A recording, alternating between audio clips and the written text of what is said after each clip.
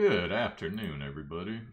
Got a bunch of videos planned for you today. So excited. Gonna start with some last Cloudia here. Figured I'd go over a couple more characters. Today's lineup's gonna be still Madine and Kaito Raubin. Separate videos for each, along with whatever arcs are on their banners.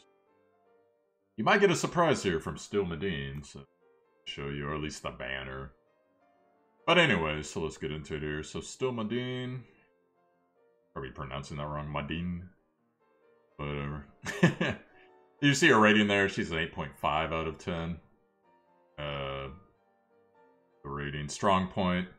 2 swords. Cannot operate. Allowed either physical magic. Is in magic operation. Spear with intelligence. Where you want the ability open specialized entry attribute. On the easy to use feat 3. So what that's basically telling you is there's a split on the damage. Yeah, we'll get more into that later, though. So we'll look at the skills here first. So number 1, Spiral Wind. Pretty good knockback effect. Does the tree attribute, so same thing as wind spells, that type of thing. Skill number 2, Impact Fall. Continuous attack by attracting, or excuse me, with basically wind attribute against the small front there. Pretty decent little AoE, I think. It has like this weird vortex thing that's actually kind of cool. Does a little bit more CC than most skills. Then we get the Judgment Will, skill 3. Continuous attack, wind element against enemies in the middle range. Actually pretty crazy. Look at that knockback. And it's also launching that whole time as well, up until the end. So you guys that have that bonus damage against launched enemies, that'll be fairly good there. And then we got our ultimate, Valky League Ride. I think that's supposed to be Valkyrie. But anyways, damage to enemies in a straight line by reducing the enemy's defensive power with a continuous attack probability and powerful tree attributes. Now, we're going to actually see, hopefully they're going to, when we get there, eventually detail the actual percentage of the defense down. But anyways, your passives. Shocking Magic Bullet, attack magic damage plus 10% when equipped with Samurai. Samurai, not sure what that means, but maybe it's a class type is what I'm thinking. Passive, Preparation of a Female Knight. When MP is low, MP is recovered with probability when taking defense plus 10 damage. 10% rather damage. So that could mean a couple things, but I think the base of it is when she takes damage when she's low on MP, whatever her defense is, it adds 10% to the MP recovery. Of course, that could totally be like some craziness. Can't see there. So let's see here. I want to see the impact of the defense down.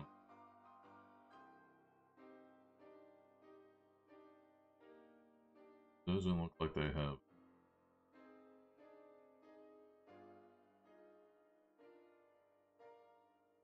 Oh well, moving on. So, here's the percentage chances on attack to magic damage.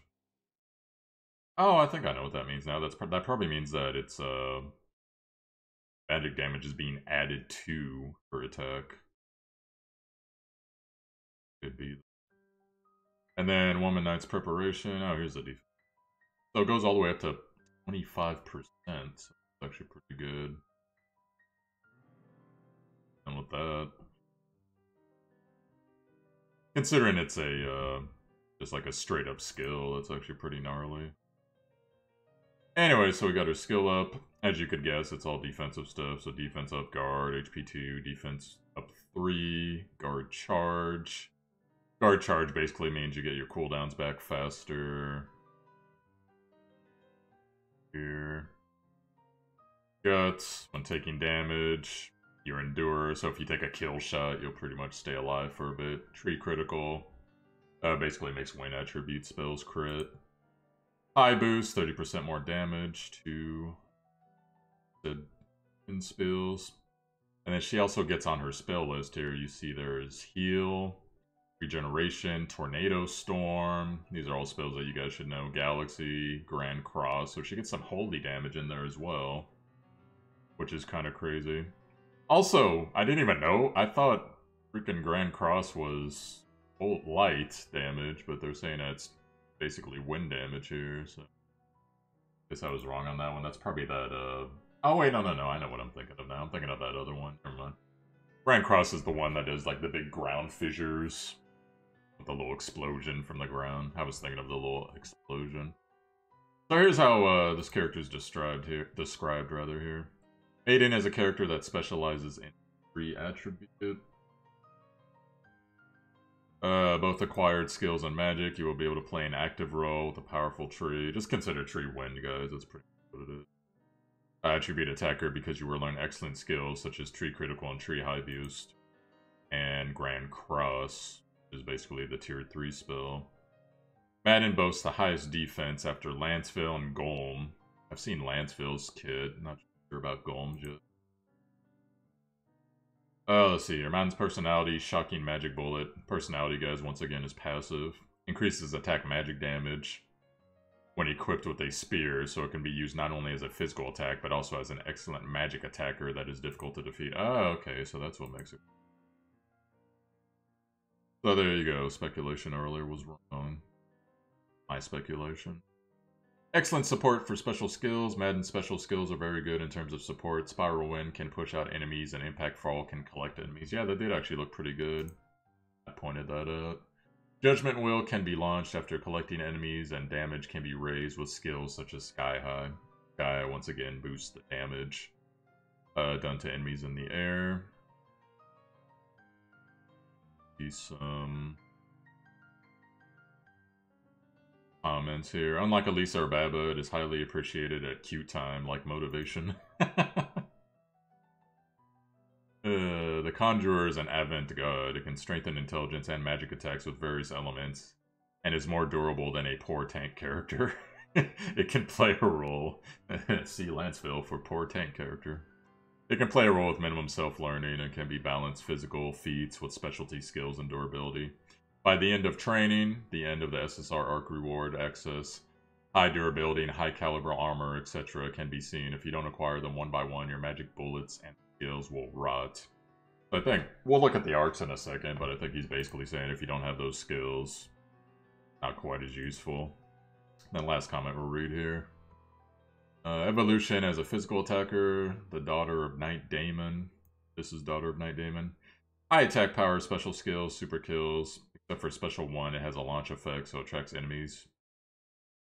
Attract enemies with special skill run, which is compatible with Sky High, and Wipeout with special skills 2 and 3. It's nice to move. Weak point. Since it takes a long time for activating the special skill to damaging, the fact that the special skill ends up in the attack was received during the time is often unsuccessful. So basically the combos are unsuccessful oftentimes. This is where the guard change comes in. However, since the guard rate is off, the ally is annihilated while waiting for the guard and the special skill to naturally accumulate. Mind is too low. The gut specifications are not good. I think that's passives.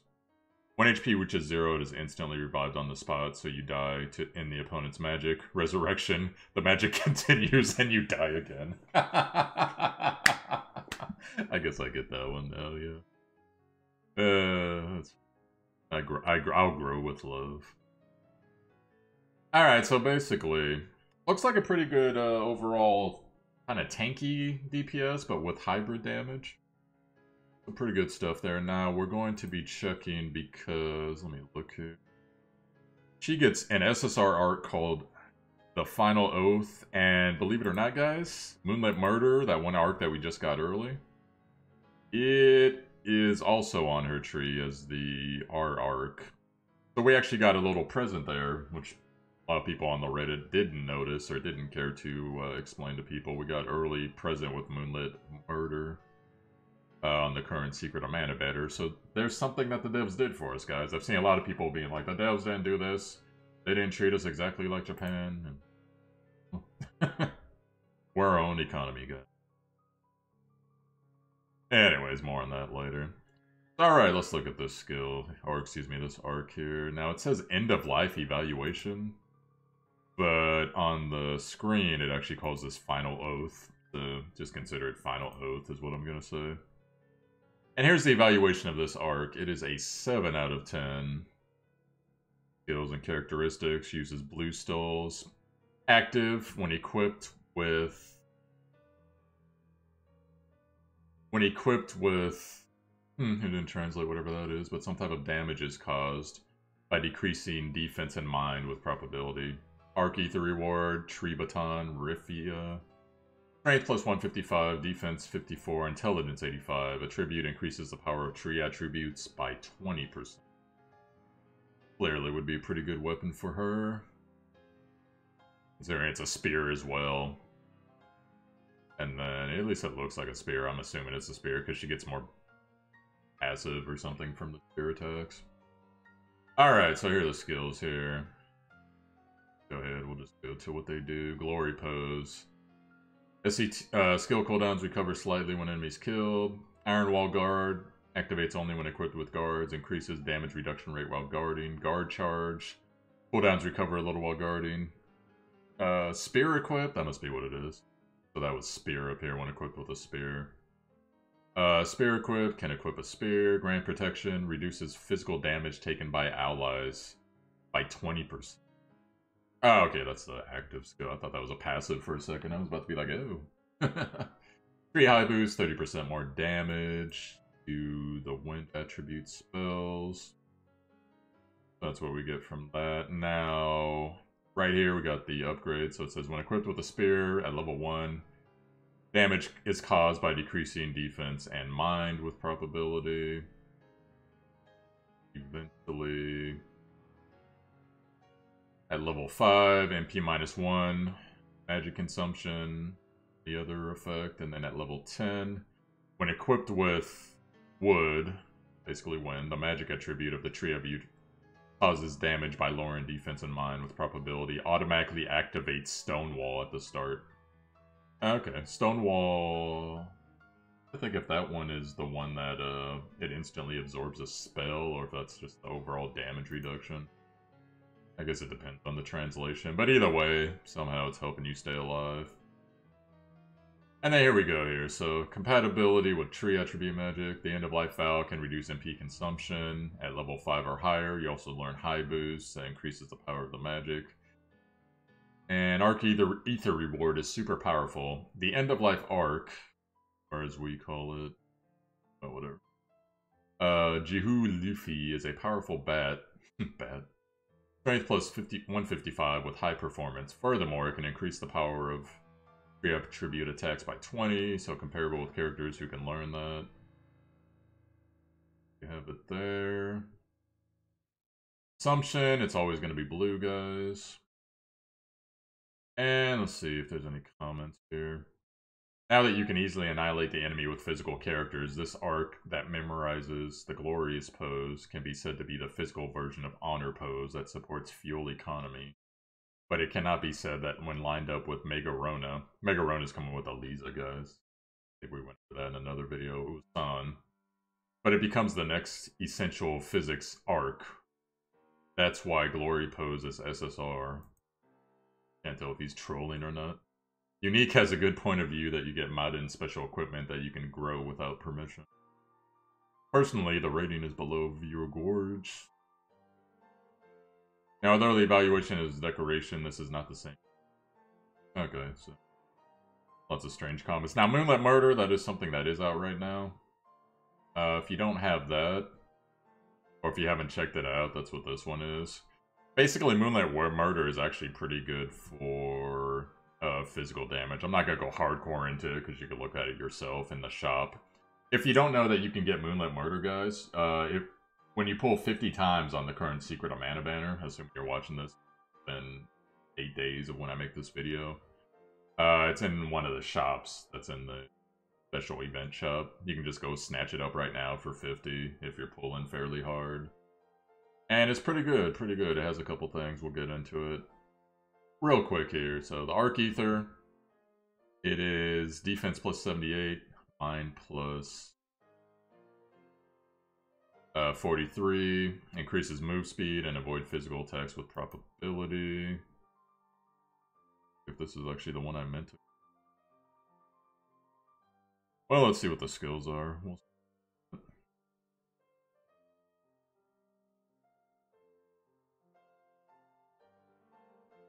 Oh yeah, this is. Although that's funny, they mistranslated here too. That's hilarious. Okay, so special boost at the end, you guys can see. You see how it says increases attack power by 50%? That is actually increases 50% damage to killers.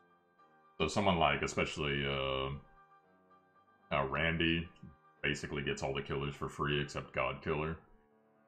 Special boost turns him into a freaking monster.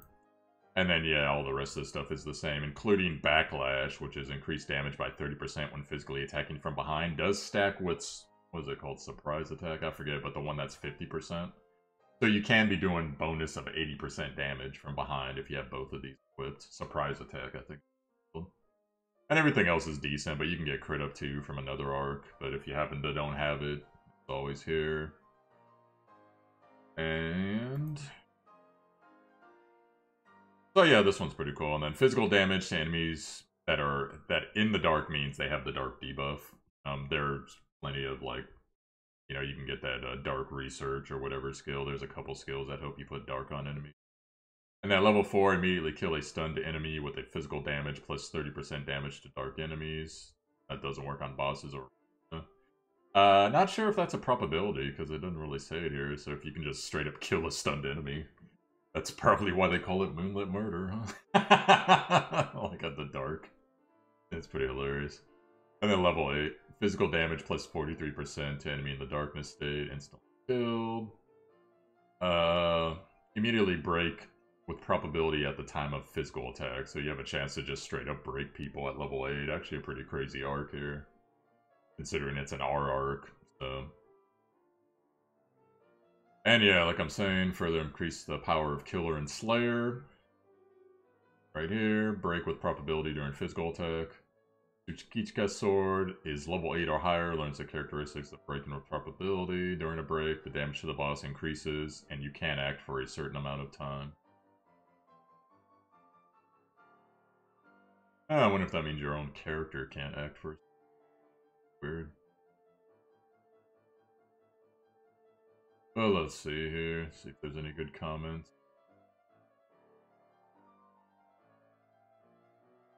Apparently not. So there you have it on this banner, guys. Now, I have actually prepared for you guys a video of the hero in question here. Cool. Let's get to it.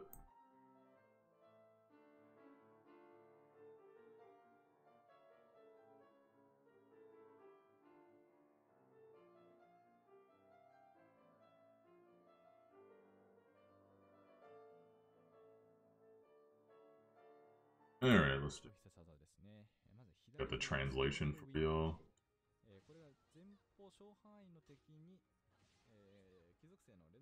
Your dancing girl. 前に突き出すような攻撃モーションになりまして、通常攻撃と結構似たようなモーションにはなるんですけれども、こちらがですね、一番そのストックがたまる特技ではあるんですけれども、ちょっと使いづらいっていう印象がありますね。槍をこう後ろに引いて溜める動作っていうのが結構長くってですね、その間に敵に攻撃されてスパイラルウィンドウ自体がキャンセルされてしまうというのがありますので、これはちょっと使いづらいかなっていう印象があります。はい。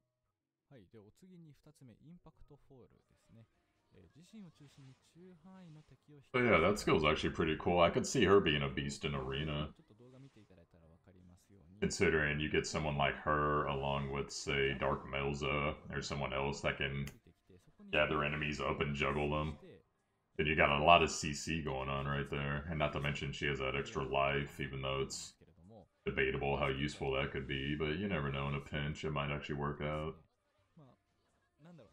例えばその開幕とかで、インパクトボールを真ん中あたりでボンと使うと、が一箇所にグッと集まるので、よく分かってない部分があるっていうのは、Tipping forward. はい。で、お次、ジャッジメントホイール。前方中範囲の、敵に貴族性の連続攻撃と。That is a big effect.